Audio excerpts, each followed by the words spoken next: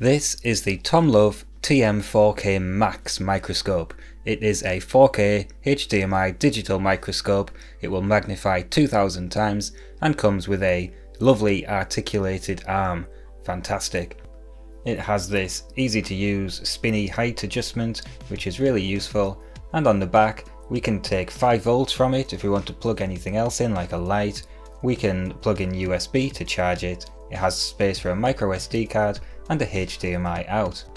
Until now I've been using this 7-inch digital microscope, also from Tomlov. It's obviously much less capable as the one I just showed you, but it works absolutely fine for small assemblies like this.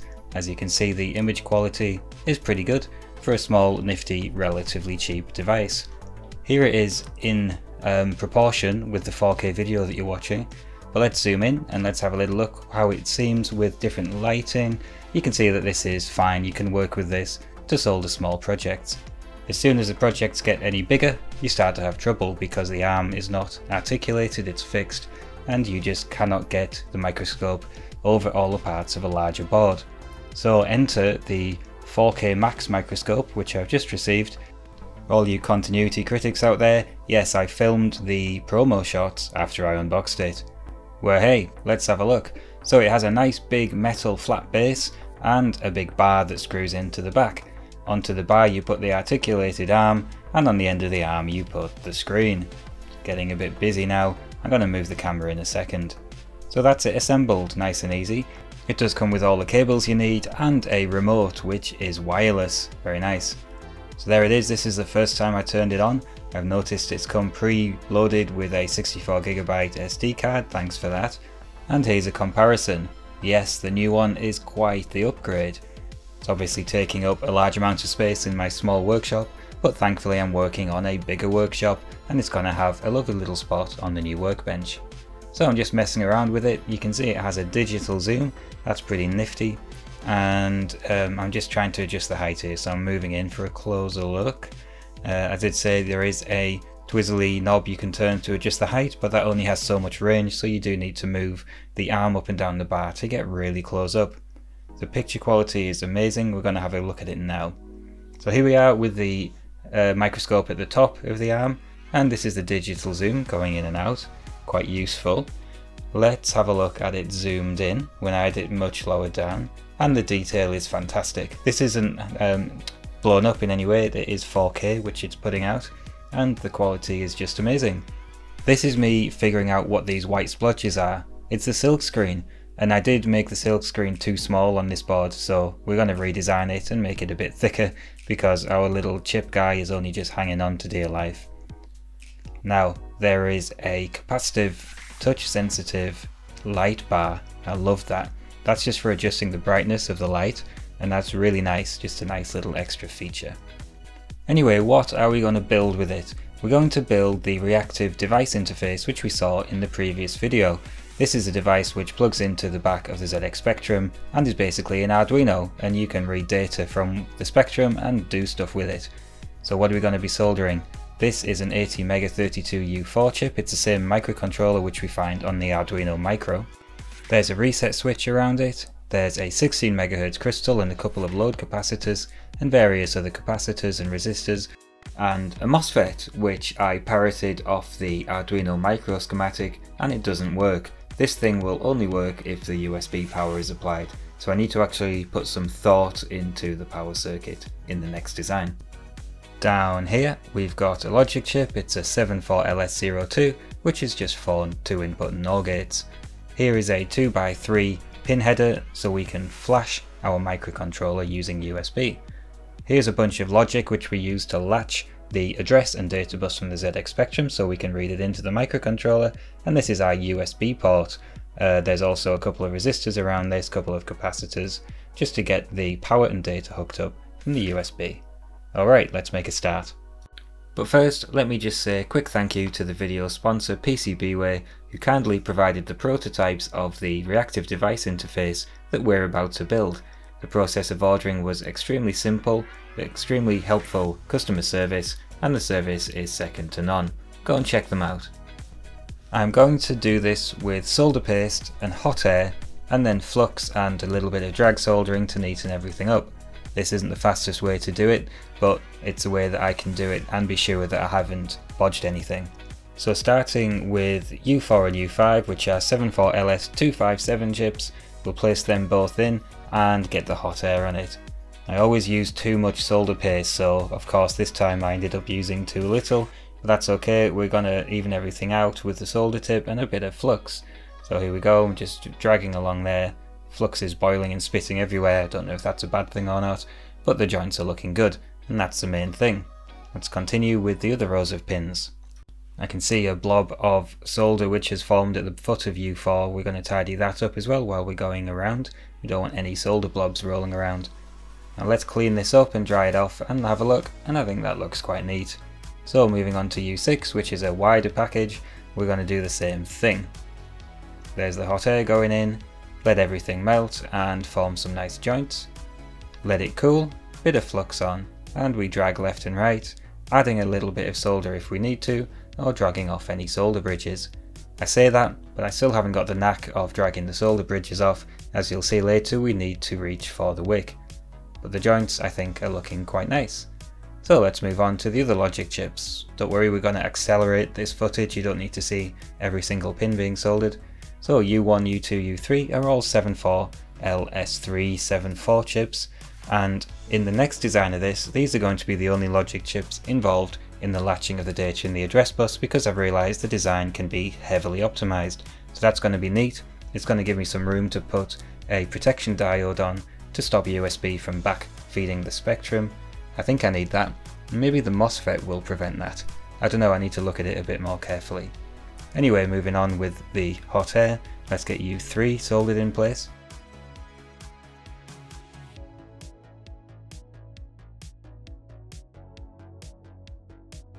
That's looking pretty good. I'm going to clean it again. I probably don't need to clean it every time, I'm just being overly cautious. By the way, let's have a break and look at solder paste under the microscope.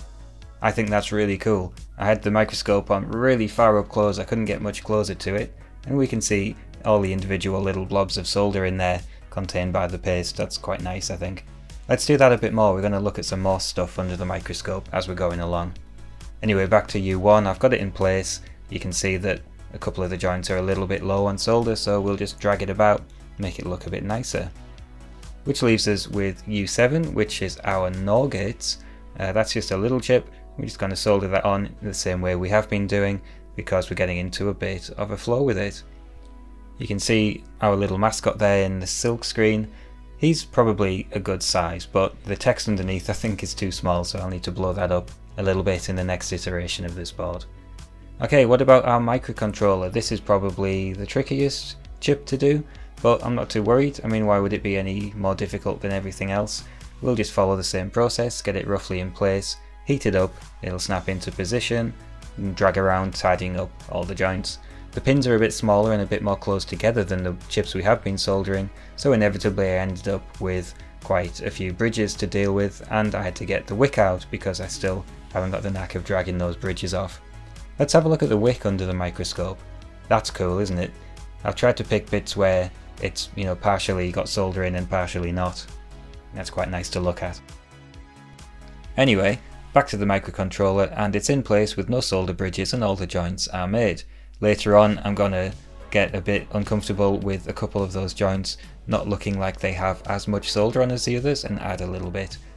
But for now, let's put our crystal on. This is 16 MHz.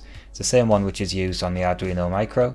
It's got 4 pads underneath, and I'm just doing a quick continuity check to make sure I haven't shorted anything on those pads which I can't see, because they're sitting right underneath the crystal. And that allows us to move on to the load capacitors.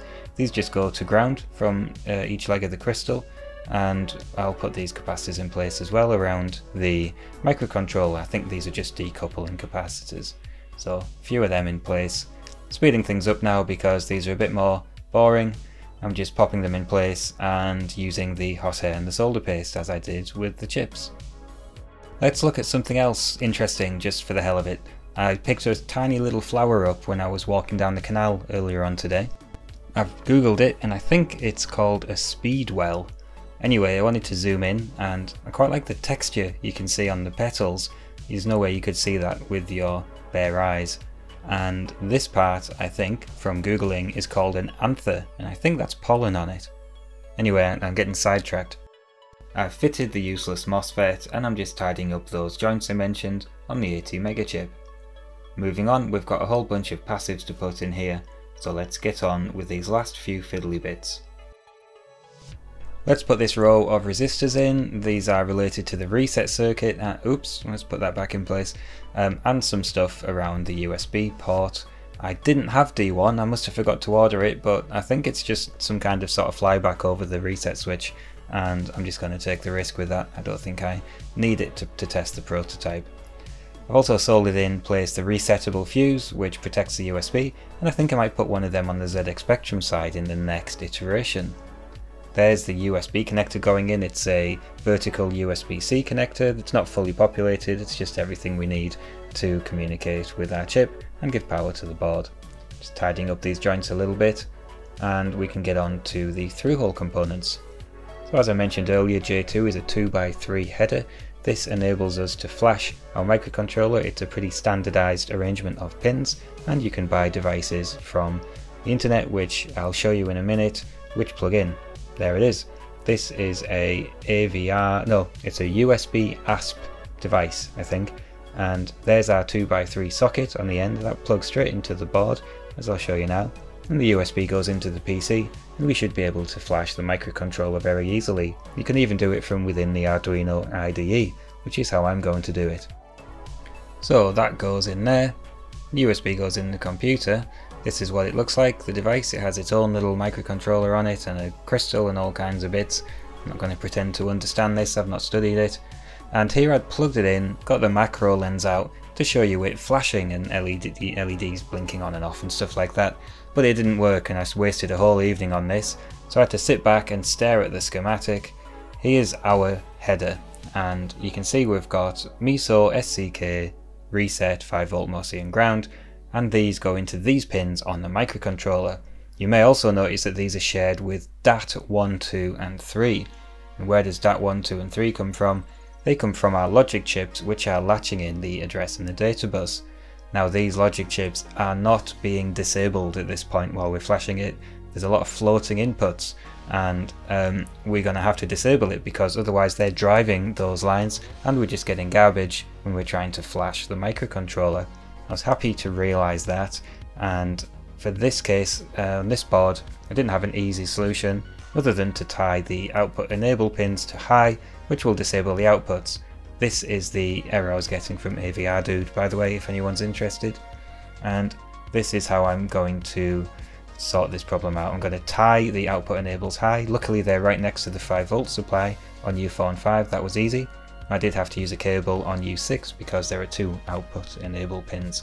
But once I'd done this, the outputs were disabled, they were set to high impedance, and I was able to flash it. So I flashed it with the Arduino Micro firmware, and I was able to then communicate with it. So let's test it. I've wrote a little program here which counts from 1 to 255 and writes it to memory address 55555. I'm going to run my code I wrote for the previous prototype on the microcontroller and read out the results in the serial monitor, and it should tell me that the data at address 55555 is counting from 1 to 255. So let's watch. And yes, the device is working. It's reading the contents of the memory address that we're interested in. Fantastic, it works.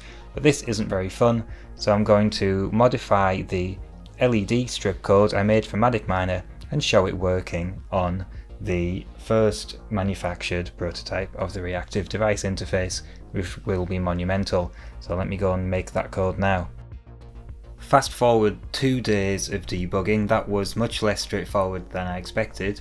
I had multiple problems getting in my way to producing the final video for this demonstration. First of all, there was a microscopic short on one of the pins on the AT Mega chip, so half the time I was only reading odd addresses. Second of all, the microcontroller kept getting itself in a bit of a tiz with the interrupts, and it would become an unrecognized USB device, sometimes completely losing communication over USB altogether, and I had to do a lot of fiddling around to figure out the peculiarities of working with the AT Mega chip so I could actually get it to do what I wanted it to do. on top of that there was a bug in the bloody code. Anyway, I got there in the end, so here we go. This is the demonstration of the Manic Miner code running. And by the way, this was one of those jobs that makes your desk look like this kind of mess, where all of your tools are out and there's bits everywhere and you're starting to lose track and lose your mind.